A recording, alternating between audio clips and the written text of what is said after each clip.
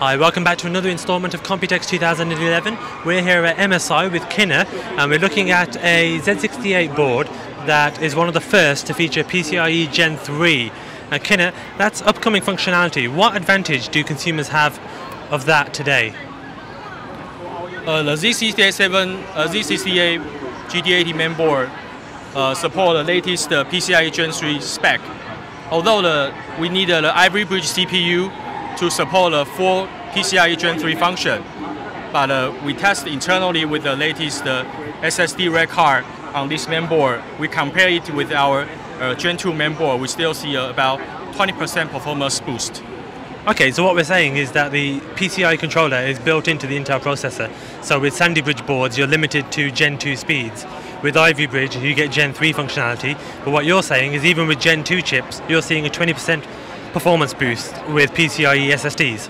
Yeah, we are really surprised to see the performance still boost on the Gen 2 card. Okay, what about graphics? Are you seeing any increase there? For the graphics card, we didn't see the obvious performance boost. But we expect for the year 2012, the latest graphics card from NVIDIA and ATI will give the better performance on it. Okay, so this is a board that needs Ivy Bridge to be fully realized. When do you expect Ivy Bridge chips to be available? Ivy Bridge CPU will be available in about 2012 Q1. Okay, so I'm guessing you already have those in your labs. What kind of performance are you seeing? This one we cannot tell, sorry. Are they fast? I think it is fast. Okay, one more thing we want to talk about here is the BIOS. Now this board's got something interesting. We're going to go over here.